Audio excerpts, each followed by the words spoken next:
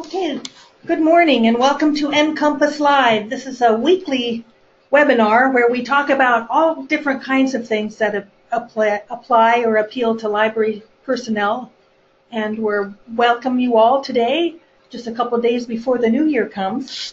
This will be recorded and you'll be able to find that on the Library Commission webpage, which is the page that's up right now. I'm going to minimize this so it's not in the way so much. And Richard Miller, Director of the Library Development Department of the Library Commission, is giving the presentation today, and I'll just turn this over to him. Okay. Thank you, Sally. Good morning. Today we're going to be talking about the library improvement grants, and I want to show you that we're on our main web page here, our home page. There are two different ways to get to the library improvement grants. Library improvement grants are funded by federal LSTA, Library Services and Technology Act grant monies. And so there are some special provisions related to those as opposed to state funding from the Nebraska State General Fund. Let's start out right away telling you how to get to the library improvement grant information. There are two ways. You can either scroll down on the website and you'll notice here that right here there's a sticky note, which if you click on it will take you to the page. But I want to go up here and show you another way of getting to it, which is go to the grants, and then on that flyout menu, if you move carefully over to the right, there are the library improvement grants there as well, and that's what we'll click on to take you there today. But either way, we'll get you there. All right. Now we're going to start off, if you look at the bottom of the page, there's a list of all the current links for the library improvement grants, and we're going to start with the one from Rod Wagner, the grant message from the director, which will be down here. So you can just click on that. That's a live link. Is there any way? Drag the bottom, that bar at the bottom there, drag it to the right so we can get over. Thank you. Sweet. So we can look at that page. And this is a message from Rod Wagner, our director, in which he announced these grants on December the 4th. And notice, first of all, this due date. This is coming up, folks, January 28th, 11:59 p.m. Central Time. These things have to be in. They're all online. We don't want any paper grants. That won't be acceptable. So keep that in mind as we go through the whole thing. All right. On this grants page where Rod announced these, there are a number of things that you need to be familiar with, some of which are repeated elsewhere, but I think it's useful to go through them several times anyway. I mentioned that these are with federal LSTA grants. Because they're using LSTA grants, we have to have grants that respond to what are called LSTA purposes. You'll see that right there. Now, I've taken only 5 of the LSTA purposes because these seem to be most appropriate, and I've excerpted them. I didn't put all the full text here. If you want to see the full text, you can go down to our 5-year plan, and we'll go there just briefly. But I want to spend a little time talking about the LSTA purposes. If your grant application for your project does not fit within one of these purposes, then you probably shouldn't be applying for these grant monies because it won't work. You won't be granted. However, as you read these, as you listen to them, you'll notice that they're pretty broad. You can drive a truck through some of these things. First one says, as the LSTA purpose, facilitate access to resources for the purpose of cultivating an educated and informed citizenry. I'm going to read these. I know it's not the thing usually to do, but I think it's useful to read them, hear them orally as well as in print. Second one, encourage resource sharing among libraries for the purpose of achieving economical and efficient delivery of library services to the public. The third one, promote literacy, education, lifelong learning, and to enhance and expand the services and resources provided by libraries, including those services and resources related to workforce development, 21st century skills, and digital literacy skills. The fourth one, ensure the preservation of knowledge and library collections in all formats and to enable libraries to serve their communities during disasters. And the last one listed is to promote library services that provide users with access to information through national, state, local, regional, and international collaborations and networks. Now, as I think back on the 88 public libraries that applied for accreditation this year, I know that in their strategic plans, there were a number of projects and a number of goals that they have and outcomes that they're looking for that fit very well into these things. For example, if you want to have teach some basic computer literacy courses, that fits very well into the third LSTA purpose up there. If you're interested in promoting business in your community or in promoting better economic development within the community, that would fit into some of these. So think beyond just reading these things here. Think about your strategic plans or the services that you already provide in the community or the services that you'd like to provide in the community as you do this whole thing. If you can think in terms of broader sort of things, like in terms of your strategic plan, in terms of what the library wants to do in the community, rather than just thinking, oh, I have to choose one of these and I have to follow lockstep what's going on. If you can think more creatively and more broadly about what it is you want to attain, then I think this process will be a little bit easier. It won't just be, okay, well, I've got to do this. I had to do accreditation, and I had to do board certification, and I had to do library certification, and we had to do this strategic plan. If you can think of how these things relate to each other, you're going to have a stronger project application form that you send in. All right. So those are the purposes. Let's click on the strategic plan, the 5-year plan that the Commission has, and you'll notice when we go to this that if you scroll down to page 5, you will see that that's where these LSCA purposes appear, and all of them are listed there actually, and the full text of them are listed there also in case you want to see the full text. That's just for you to look at. Okay, let's go back here. Now, in these grants, you will notice that priority is going to be given to those libraries, either public libraries or state-run institutional libraries, which we'll talk about later, which are planning to join the Pioneer Consortium. We'll spend more time later in this presentation on the Pioneer Consortium itself, but there is a link there that takes you to the membership page of the Pioneer Consortium, which will offer more information, and we will review that later on. When I say priority, that means that if we have requests for more money than we have available, if there are Pioneer Consortium applications, they will rise to the top of the heap. So just keep that in mind. Doesn't say that that's all we will fund, but it is a priority of the Commission. All right. Notice on this page also, in this paragraph here, that these grants do require a 25% match. Now, that also requires at least a 10% cash match in this whole thing. The other 15% can be in-kind costs if you can make a case for them and so on. And you certainly can match greater than 10% cash if you have the ability to do that. Please do. That's fine. Then we won't have to haggle about whether this in-kind match counts or not. If you have straight cash, that's great. Also, you may not, just to be sure about this whole thing, you may not use other federal funds as part of this cash match. That's just not allowed. You can't match federal funds, which these are, with other federal funds. That's not allowed under the federal guidelines. Also, if you are doing an internet-related project for this grant application, you must indicate that you have applied and are involved in the E-rate process for telecommunications discounts, or show that you are receiving either the same discount that you would receive under the E-rate program, let's say a 60% discount, from your internet service provider, or a greater discount is eligible as well. So that's required as well.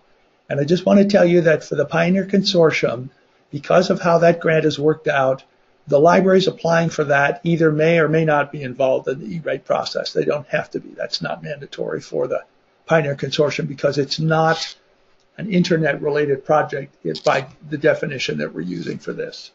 We hope that you do participate in the E-rate program because of the discounts that you can get, but if you're not for Pioneer process, you don't need to worry about that.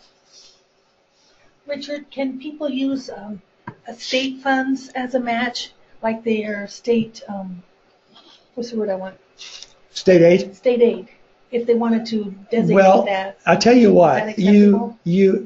you can do that, but I think that would be, I would say that the ideal would be for you to have local funds, whether that's part of your budget or whether that's from a foundation or a friends group or whatever. That would be preferable. But there's not a mandatory, you can't use those funds. Okay. It's the reason I don't like that a whole lot is because let's suppose that they received a youth grant for excellence. Well, that's state money. Yes. Well, let's suppose that the project that they're talking about is related to somehow youth or children in the community. I guess you could make the case that you have this money to match, but it's not really showing a dedication on the part of the local library that they really want this and they're really serious about it. That's the reason for the match, is to show that the local library and the community really cares about this. So that's the best way, I think, to match it, is with local funds. Thank you. You're welcome. That was a good question, Sally. All right. Let me go back to the SEPA compliance here, which is another thing. For those of you who were involved in E-rate or have been involved in E-rate for a long time, you know that SEPA compliance, Children's Internet Protection Act compliance, was required. Well, for purposes of these grants, again, if you have an internet-related project that you're proposing, there is a SEPA compliance form that appears on our website. I'm not going to go to that right now, that you have to print off and sign and send in paper. That's the only thing about this whole process that you send in paper. That, again, is if it's an internet-related project. If the project itself does not need to be SEPA compliant, you just check this is not a SEPA compliant project, and you sign that and send that in as well. So that's the other thing we need to know about. I've already told you that the applications have to be sent in online. I'm going to go back here to our main web page, go to the bottom again, and I'm going to go to, oops, no, I want to go back where it was. I want to go back here, sorry. This link at the bottom here talks about where you should click if you want to go to the application. This is actually not the application form. This is another page that I wish to talk to you about, because although there are some things repeated on here, there's some things as well that we need to go through. You'll notice that this information at the top is pretty much the same. It has those same 5 LSTA purposes from which you need to choose one or more as you go through this application. But I want to point out that there are a couple of other things on here as well. I already told you that accredited Nebraska public libraries are eligible. If you're not sure if your library is accredited, you can click on that and check. I also want to point out to you the list of 11 state-run institutional libraries that have patients and residents libraries, which are also eligible to apply for this grant.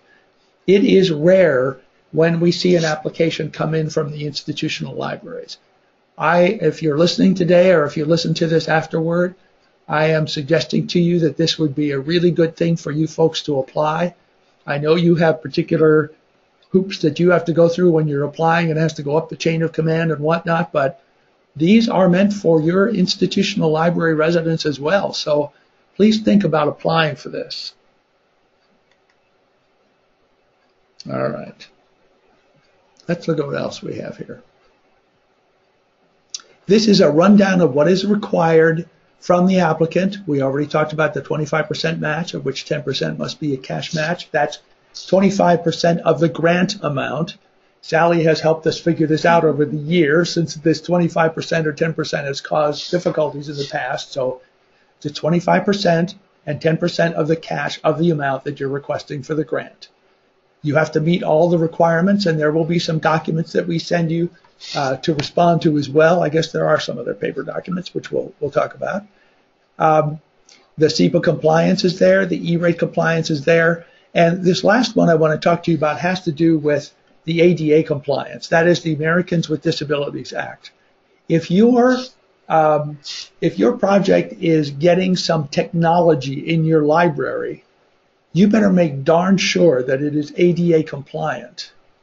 And there is a link here which we're not going to go to today, but I encourage you to go to it, which talks about 2 lawsuits that occurred at Sacramento Public Library and at the Free Library of Philadelphia, which is the main public library there in Philadelphia, that were brought by visually impaired people because both of those libraries got the idea that they were going to buy ebook readers and make them available to their patrons. But they didn't buy accessible ebook readers. They just bought regular ebook readers. And a visually impaired group, I think it was NFB, National Federation of the Blind, brought suit in both cases. And you can read the results of that whole thing. And it's useful because there's some useful information in there of what these 2 libraries did in order to comply with those suits. It's really very useful information. So even if you're not applying for a grant that's related to providing, let's say, ebook readers or some other sort of technology,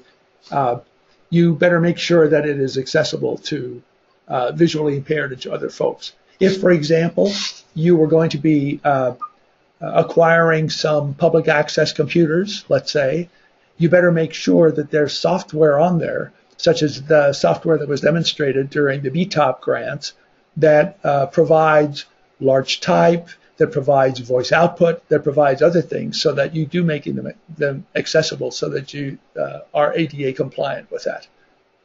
Sound good? Sounds good. All right. I didn't realize that myself. So yeah, that's good information. Well, this is federal money, and in fact, when you look at those suits that were brought before or for these 2 libraries, they specifically mentioned that these things were purchased with federal funds.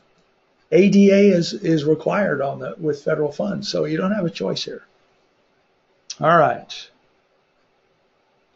Let me see. Let's talk about the priority for the Pioneer Consortium. And I'm going to go through a couple of documents. We did put a link up here, not to the main page for the Pioneer Consortium, but to the membership page so that you could see this. I want to draw this to your attention.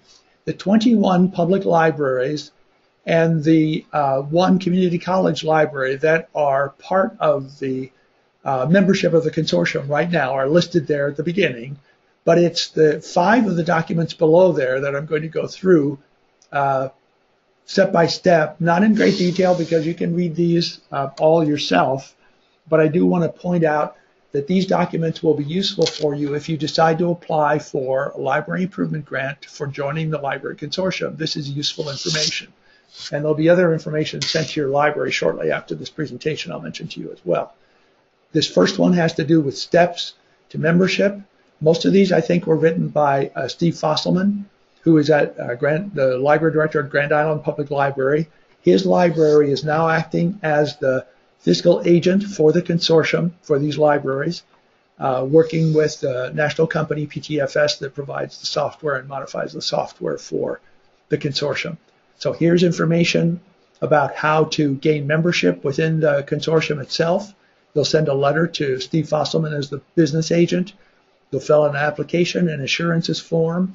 The executive board of the Pioneer Consortium, which is made up of 4 people, 5 people, I believe, will approve your membership.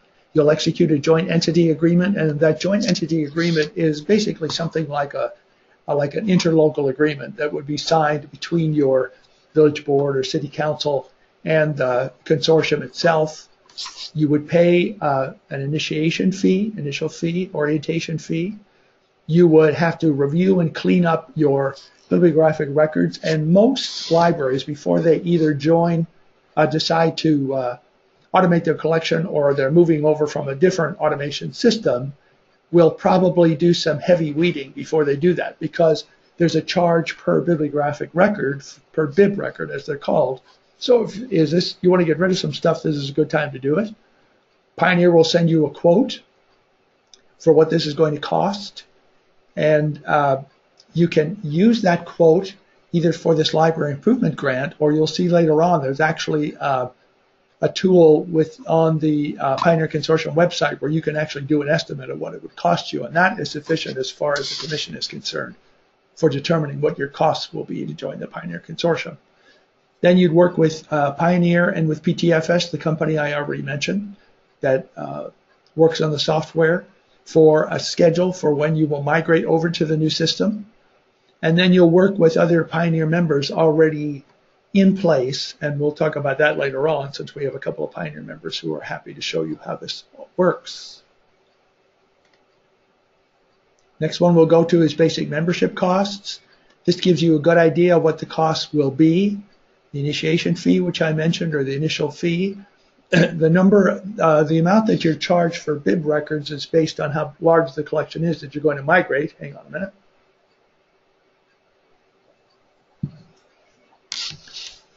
The cost for data loading and for deduping of those records, so that if there's already a record for that one particular book in the consortium, it's not listed again. There's one central record for that. There's a first-year maintenance fee, and this is an estimate that Steve put together based on if you had 10,000 bib records in your collection. A number of our libraries that are smaller, let's say 500 or under population, usually have smaller collections than that, so you'll base it on the size of your collection. There's an annual membership assessment that goes to PTSF LiveLine, which is it's kind of nomenclature, or the name that they use, but PTFS is this company. And this offers, I think, enough information for you to look at this whole thing and to talk to your library board or your administration if you're a state-run institution about this whole thing. Let's go to the next one. Richard, if they have questions about the money that you were saying, and they've done some figuring here, would it be wise for them to contact you or Steve? Call Steve Fosselman, because I'll be reviewing the grants as well as other people here. So there is Steve Fosselman's contact address. There's his email and his phone number. Feel free to call him. He is the business agent. He sits with the executive board and brings documents together and so forth for the consideration of the board. Thank you. Sure. I would have wanted to contact somebody before I determined that was the right number. Right. Well, here's the document that you might use with your board or with your administration if you're trying to convince them that you might want to join the Pioneer Consortium. This is a document that Steve put together to give you some idea of costs involved. And what he did was, which is really useful, is that instead of just giving you an estimate about what it would cost the first year, because the first year costs are going to be higher because you're pulling in all your bib records, and in subsequent years you're going to be pulling in fewer numbers of bibliographic records after that. But for the initial sort of thing, there'll be a higher cost the first year. He actually has shown you how to estimate what your costs will be over a 7-year period. And that makes good sense because it'll show you not just what happens the first year, but then you can plan for your budgets for subsequent years.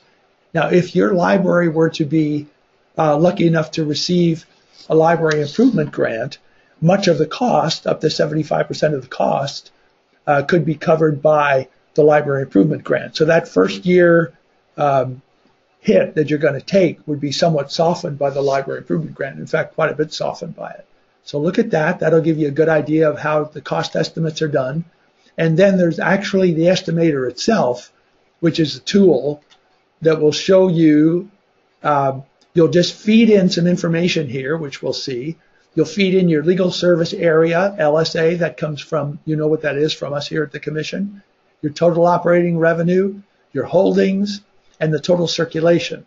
Now, I'm going to double check this to make sure, because you know that for those of you in public libraries who send in your annual statistical survey, which of course you'd have to be doing because you have to be an accredited library, I want to double check to make sure that those sections of the annual survey that you do are the correct numbers there. We'll double check that to make sure before you do this. When you fill those things out, then there's another thing that you can fill out if you wish to. If you want some on-site technology or tech consulting, you can also put in $500 into your budget, which will be figured, and then this will calculate what your costs are going to be. It's a really handy thing. So what you saw on the previous slide was a kind of a demo. This will be the one that actually is for your library itself. Okay, Sally, how do I go back? Do I just close this sucker? Yes. Okay, I don't want to lose it. Great, and close this. Okay. And finally, I want to show you the ease of use. which is something that you can use to justify the purchasing of this software and joining the consortium if you wish to. I won't go through all of these. You can read that on your own. I think it's very easy to read. And again, contact information is there for Steve Fosselman. Now, the one thing I'm not reviewing today, although it is there, is that there are withdrawal procedures. In case you are a member and you wish to withdraw in the future, there's some details there about how that has to happen. There certainly are some costs involved because there has to be a taking out of records from your library, and there's some costs involved. But we hope that nobody will have to do that in the future. Anyway, that's the information on the Pioneer Consortium website. And I do want to point out that there are 2 public libraries right now that are offering to demo this software if you're interested. They are Central City Public Library, and I think I sent out information to all of our public libraries, and I will be sending that to the 11 institutional or 12 institutional libraries as well. But Central City Public Library will demonstrate this software if you're interested in seeing how it works on Wednesday, January 6th from 10 to 2, and on Wednesday, January 20 from 10 to 2. And since that offer was made, and that Sarah Lee sent that in, I thought that was nice. She's actually a member of the Pioneer board right now. But also Vicki Perry from Superior Public Library said that she'd be willing to demonstrate the software any afternoon if you'd like to contact her, but please call ahead of time. In the case of the ones at Central City Public Library, if you want to just show up between 10 a.m. and 2 p.m. on Wednesday, January 6th, or on Wednesday, January 20th, they're willing to show you how that works. So we thank them for that. Right. You can also, of course, look at the list of other Pioneer Consortium members, and if you're closer to them, you might call up and say, hey, can I come and see how it works? All right? All right. Let me get to my next sheet here.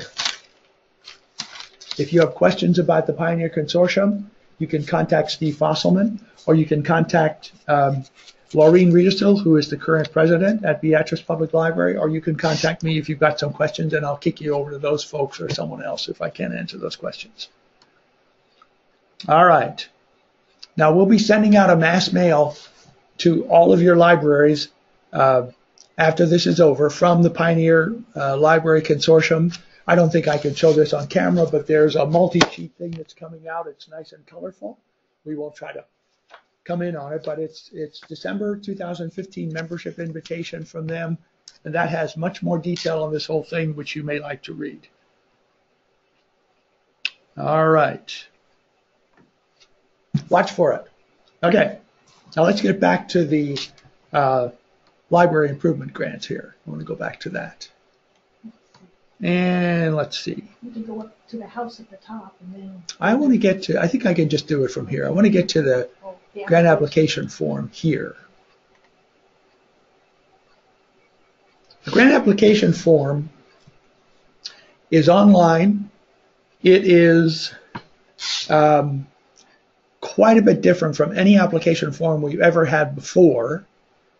And the reason it is because it is now compliant with how we have to report to the Institute of Museum and Library Services.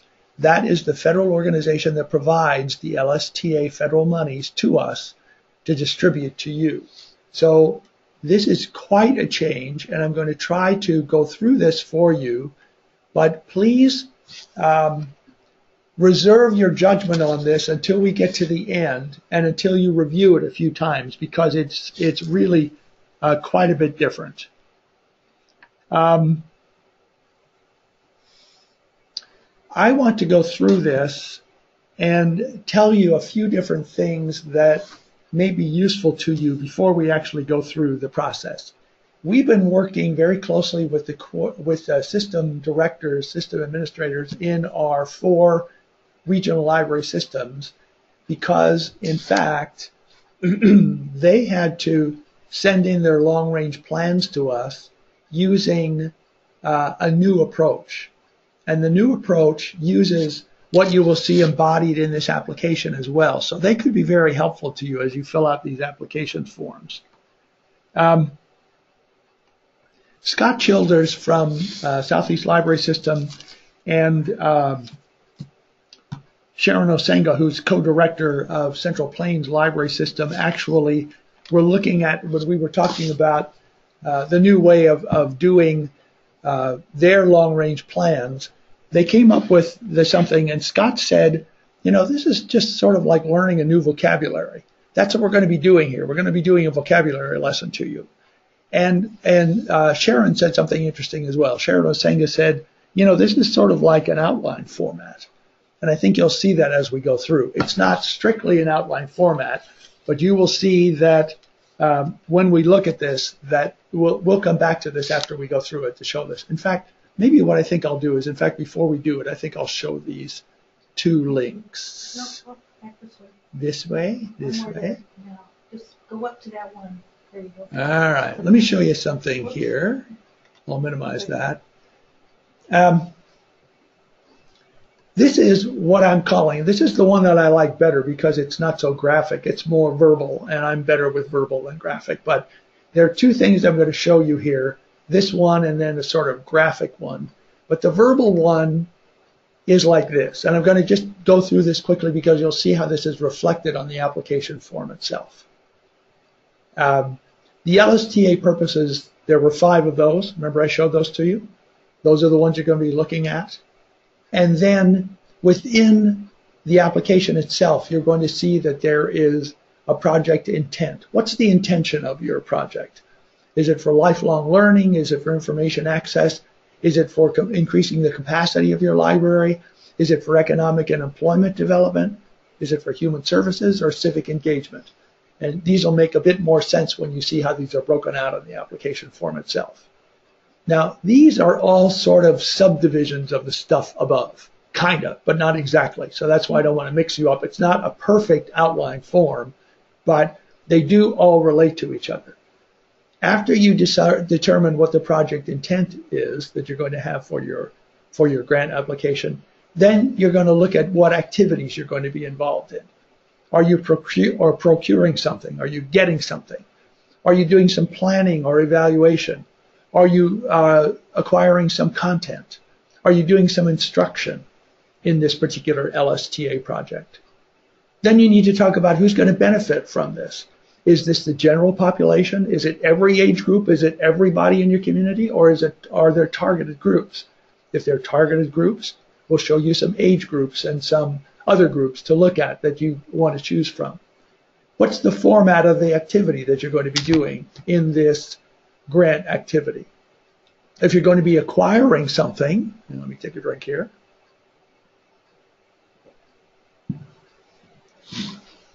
If you're going to be acquiring come on, what system am I talking about? I was just talking Pioneer? about the Pioneer system. That probably fits under procurement. So you don't have to go to some of these other sections. But the other sections have different divisions. Like if you're doing some planning and evaluation, are you doing prospective or retrospective planning or evaluation? In other words, are you looking back or are you looking forward? That's what those stand for. If your activity has to do with content, are you talking about acquisition? Are you acquiring materials? Are you creating content, perhaps online?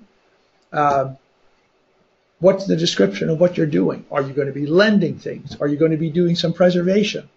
So those are all sorts of divisions of the content. Oops, I didn't want to do that. Or are you doing instruction? Are you doing a program? Are you doing presentation or performance? Are you doing consultation or drop-in or referral? All of these things relate, if you go back and back and back and back and back to what your intent is of the whole thing. And then you'll have to list what the expectations are of your project outcomes. And finally, we'll get to the project budget. Now, that's kind of a verbal sort of thing. I'm more comfortable with that, but for people who are more comfortable with graphic sorts of things, this isn't as detailed as the verbal one, but this might give you an idea of, here we're dealing with the LSTA program. You're going to be dealing with a project. What's your project? What is the intent of that project? What activities are you going to have in that project? What is the mode by which you're going to deliver it? What's the format? What's the, does that say quantity? Yes. Quantity, you can't read it. Okay. Partners? Partner. Partners. And who are the beneficiaries? And finally, what does that say? Locale. What? Locale. Locale. What's the locale that you're going to be doing? Sorry, my eyesight's getting bad as I get older. So those are two ways of looking at how you might describe your project. And once we get back to the application form itself, can I just minimize this? Yeah, but before you do that, Yes. Krista will put these two forms, will attach it to the Presentation. Yes. So if you want to see these later, you'll be able to access them from the archived section. Thank you, Sally. Thanks for pointing that out. Krista will be back tomorrow. That's why Sally's here today. So Krista could be on vacation. All right, I'll minimize this. No, I didn't want to do that. Oh, now you just call up the next one over. This one? That guy. Thank you very much. All right, I want to go here to the actual application form itself. Can I blow this up a little bit even though it blows me off the screen? Sure. Okay, good. Because you didn't need to see me in the corner anyway. All right.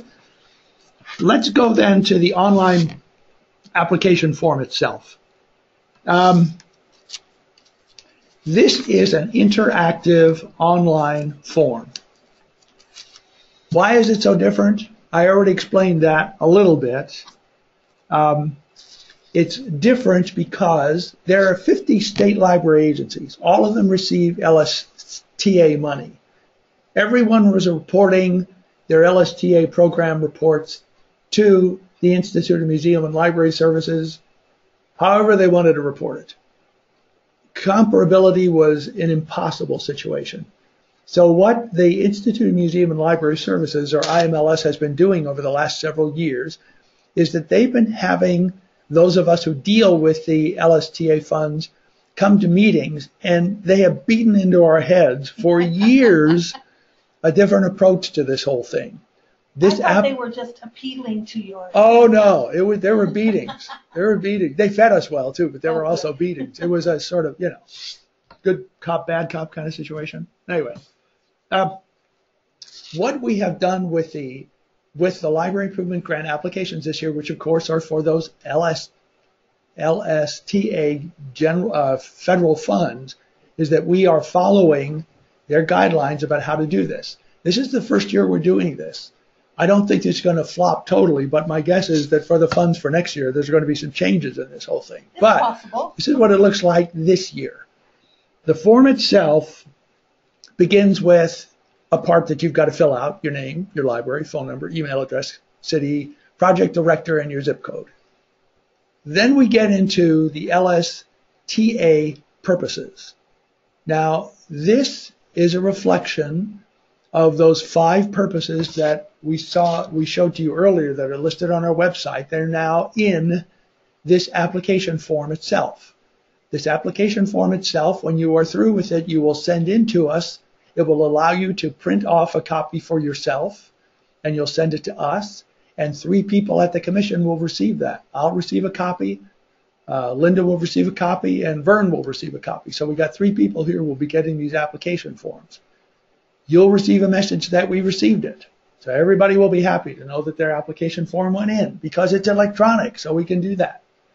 I have to give a whole bunch of credit to Vern Bias, who is our guru here of computers, because he took my handwritten sorts of things and translated them into this form. And believe me, it was not easy because all the links and everything else are in here. It's really phenomenal. I've tried it out and it works really very slickly. I like it. Now, notice what it says here, that you can choose one or more of the following. Please don't check all of them. We don't want an application for LSTA money coming in that checks all of them because, we have about maybe $100,000, but we also have 12 institutional libraries and about 150 accredited public libraries that could apply for this. So you can't have all the money, even if you want to. So choose wisely, choose the category that you think is most appropriate for the project that you're talking about. And when you do that, you'll click on it and it'll show up. or you can click on another one. If you really feel that two are equally important, that's sure, okay. But that's fine. once you start clicking all of them, we start thinking, this is way too Let's broad. send this puppy back and get it more focused, yes. Now, the project intent. In each of these sections, we have definitions for you. Please accept the fact that you probably will not understand the definition the first 2 or 3 times you read it. That's okay. Read it again and read it again. In fact, I would recommend you go through the whole application form itself before you ever try to fill it out. I think that would be foolish. Look at the whole thing first. Because I'm assuming, Richard, that you've read through the definitions quite a few times in the course of going to these meetings and talking with other librarians. I dream about them, Sally. Oh, no. Some good dreams, some not so good dreams. But read through these. The project intent. I'm going to read these to you just so you hear it verbally, and then you can read it on your own afterward. The intent is the objective, the intended result, or the outcome of your project. Then notice you're only going to choose one of the following 13 boxes. The boxes themselves are kind of, there are categories here, but only choose one from the whole list. So you'll fill out one of these bubbles like this. You just click on it and it fills it in. Not more than one. If you click on another one, that first one will disappear. Okay? So that's all you can choose is one. What is the intent of your project? What's the objective, intended result, or outcome that you're planning? So let's read through those. Under lifelong learning, you want to improve users' formal education, or do you want to improve users' general knowledge and skills? So focus it. These will help you focus. If you know that information access is what you want to do. Do you want to improve the user's ability to discover information resources, or do you want to improve their ability to obtain and use information resources? So, discover or obtain and use, slightly different. Be careful about what you're choosing. This will help you focus your plan too, or your project. Institutional capacity. Do you want to improve your library's physical or technological infrastructure, or do you want to improve library operations? So you have to choose. Under economic and employment development, do you want to improve your users' ability to use resources and apply information for employment support?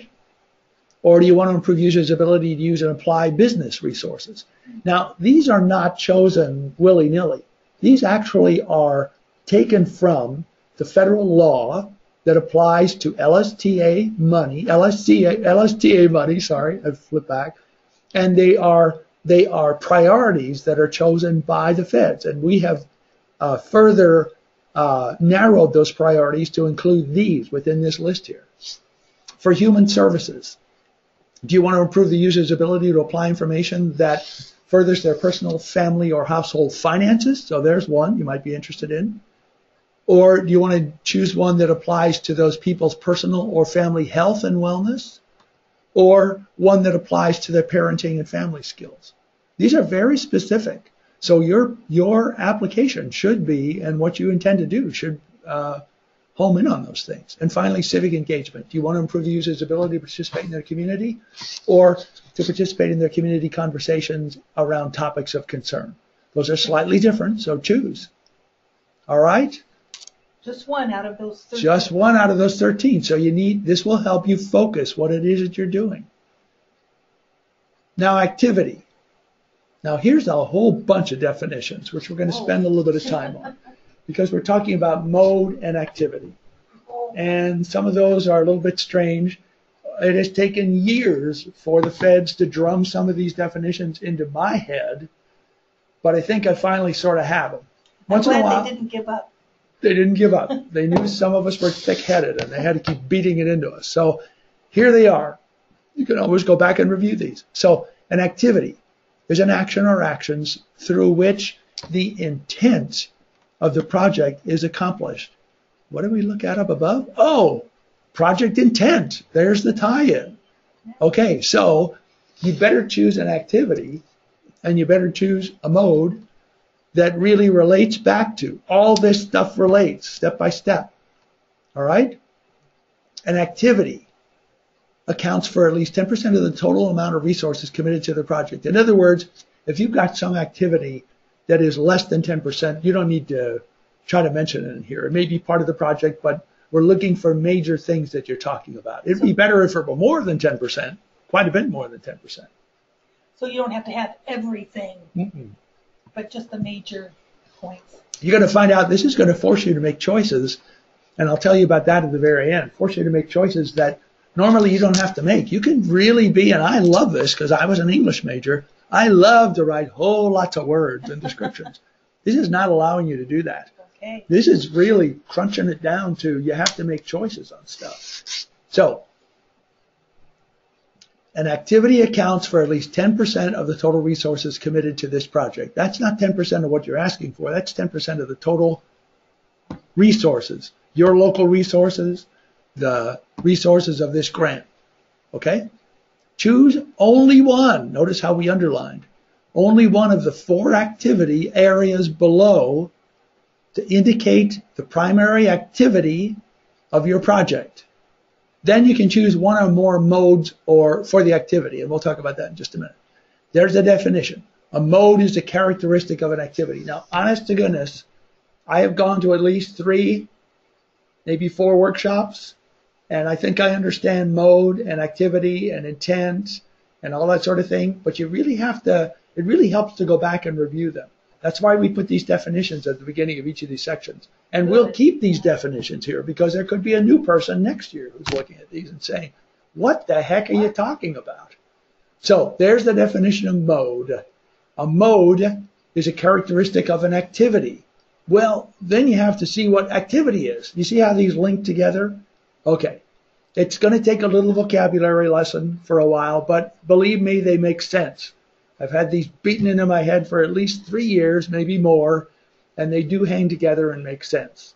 So a mode is a characteristic of an activity. Okay, here we want you to choose what activity you're going to be doing. Are you going to be doing procurement? For example, those libraries that are doing Pioneer may choose this because they're getting some hardware software. Well, if you choose that one, you don't have to worry about some of the other things involved in here because it's not appropriate for that. But if you choose planning and evaluation, which again, it defines it there, involves design, development, and assessment of operations, services, or resources, what's the mode? When the information is collected, analyzed, and or disseminated, choose one or more of these. So you have to see this in a couple different pieces. It's sort of a multifaceted thing. If you're doing planning and evaluation, which involves these things, design, development, or assessment, then which mode are you going to be looking at? Are you going to be looking at a retrospective mode, in other words, looking at the past, involves the historical assessment or condition of a project or services? Are you looking back and evaluating what you've got? Or are you doing a prospective one? Are you doing research that involves assessment of future condition of a program or services? And those are 2 very different things. But you could be doing them both. You could be doing a review that looks back, and you could at the same time for this project be looking forward at the same time. That's very possible. That's a larger project. It's more intense, but you can choose both of those if you wish to. All right. Let's talk about another one, another activity. This is planning and evaluation. No, we just did that. This is content, which involves acquisition, development, or transfer of information. So we tried to put these definitions in wherever they are. The mode, how the information is made accessible. Choose one or more. Are you looking at acquisition, creation, description, lending, or preservation? For acquisition, are you talking about selecting, ordering, or receiving materials for the library, which may also include procuring software or hardware for the purpose of storing or retrieving information or interacting with that information? For example, if you are applying for a Pioneer grant, you could perhaps put it under procurement, but you could also put it under acquisition according to this definition. So make your choice. Under mode, are you talking about creation? Are you going to do design or production of an information tool for resources, which includes digitization or the process of converting data to digital format for processing by a computer? I'm not going to read all of these to you because you can read them. I mean, they're up here on the screen. Are you doing description of that content? And there's the definition. Are you talking about lending? Are you talking about preservation? and read those definitions. So that's all under content. The reason I'm not reading all these is that we have about 10 till. I want to keep going through. What about instruction? Are you looking at instruction for the activity? That involves interaction for knowledge or a skill transfer. How is that learning going to be delivered or experienced? You can choose one or more. Are you going to be doing a program? Are you going to talk about presentations in your library? Are you going to provide consultation or drop-in or referral for this particular project? So choose one or more of those. They might be 1, 2, or 3 if you want to, although I would think you might want to focus a bit more on doing all 3. Let's go to the beneficiaries. Who are the beneficiaries of this grant that you're asking for? Definition of beneficiaries are the people who will use, visit, participate, or otherwise experience a project activity. Indicate who will benefit from this project. Choose one of those listed below as the primary beneficiary. Notice we want you to choose one. Is it the general population or is it a targeted group?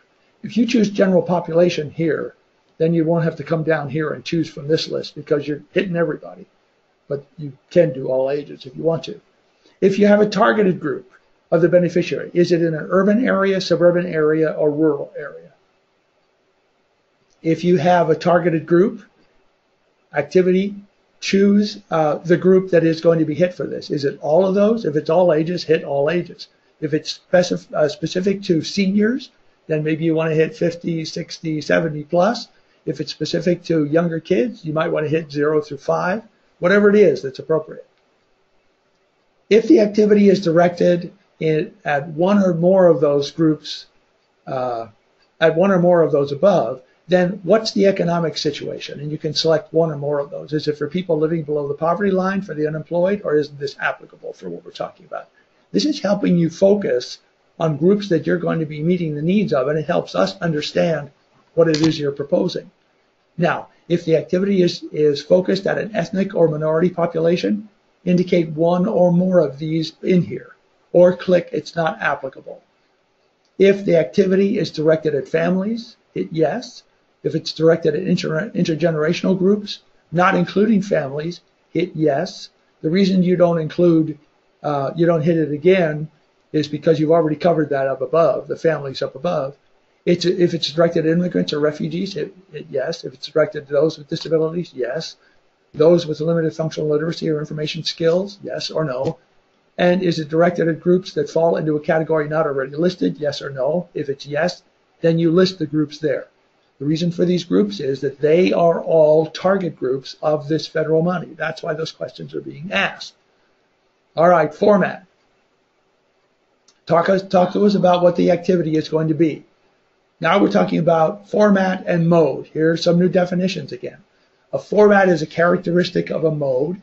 A mode is as you choose in question 3 above, because this relates back to question 3, then indicate which formats you're going to be choosing here. So we'll go back to question 3 for just a minute.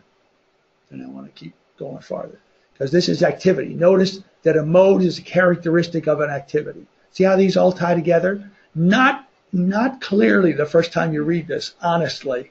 You need to go back and review this. You may even want to print this out and take it home for homework and look at it. But don't dream about it, though. No, don't dream about it like I do. A format is characteristic of the mode. Use the same mode or modes as you chose in question 3 above and indicate which formats the project will be using. That procurement is not applicable for this, but if you're looking at planning and evaluation, then you would choose whether it is prospective or retrospective. Remember you can look back or look forward as far as your collection goes. Well, is this in-house? You're going to do a prospective sort of study, or are you going to bring a third-party vendor in? And the same for retrospective. How about content? Are you looking at digital, physical, or all of them, combined digital and physical? How about creation? This is the format. And I'm not going to go through all of these, but these will honestly make sense if you go through these and look back at what you indicated above. They all relate to each other. Now, instruction, again, you can be doing programs, presentation or performance, or consultation, drop-in, referral. Remember, those are the programs that are listed above under this particular activity. But are you going to do virtual, in person, or combined? The same for presentation and performance, the same for consultation and drop-in. Then you get to project outcomes. And I know I'm ripping through this, and honestly, we'll have to look at it and look over it several times. We want to know what outcomes you anticipate from this project. In other words, and for those of you who have done anything before, what difference is this project going to make? If you can't answer the question, what difference is this project going to make, maybe you shouldn't be applying for it. So what are those outcomes? What methods are you going to use to get to those outcomes? Are you going to survey the people you served, or are you going to do it through observation of the people? Are you going to review data that you've gathered? Are you going to do focus groups or interviews of people, or use some other way? Do you anticipate continuing this after the current reporting period ends? In other words, the money runs out that you're getting. You're going to anticipate continuing it or not?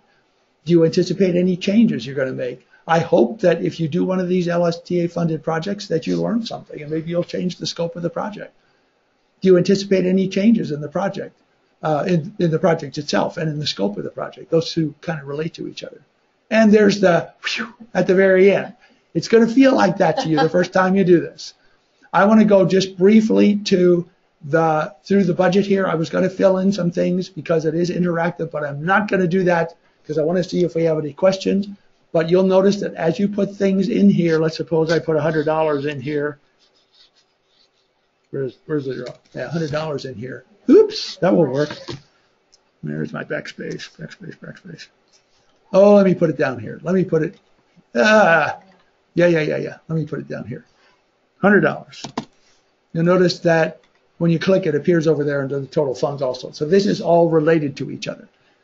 What I say down here, note, is that usually it is not allowable to count personnel costs as part of your match that is required for this. Remember, you need a 25% match. At least 10% of that match is funding. Usually not allowable unless you can show that you are actually going to dedicate some staff time to this project, and you have to pull them off what they're doing and do that. So then you can count it. But generally, it's not that. Now, everybody ought to be able to come up with 10% of a cash match. So for like the Pioneer grant, if you could indicate that one or two staff members are dedicated to weeding the collection as part of that process. Yes, you can make that case. Absolutely, you can make that case. Absolutely, that's a good one. Once you're done, you're going to save and submit the whole application.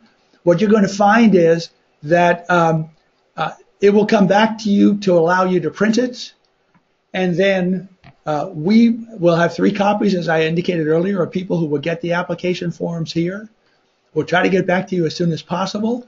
Notice the due date, 11:59 p.m. Central Time on January 28, 2016. If it's later than that, we won't look at it. There will be a list of applications that have been submitted as they come in. You will have to send in your Internet Safety Certificate if you need to separately, and there will be some other documents that we send you as well. The Internet Safety documentation, does that have to be in here by the 20? Not necessarily, but at least shortly thereafter, because we have a crew of people who are going to be looking at these things. Okay. Do we have any questions that have come in? Not on here yet. But maybe I just happen to be asking the questions. That's fine. That's fine. It could be. And if they put in this budget form, if they put in their amounts but the percentages don't come up right, does it indicate that? It does not, but we'll be back in touch with you right away. Okay. Because you have to meet that. Yeah. The other thing that's not part of this, as you look at our website, it's still not part of it, is that we will be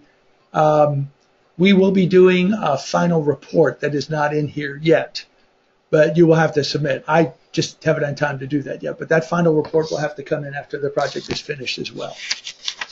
And is that due roughly a year?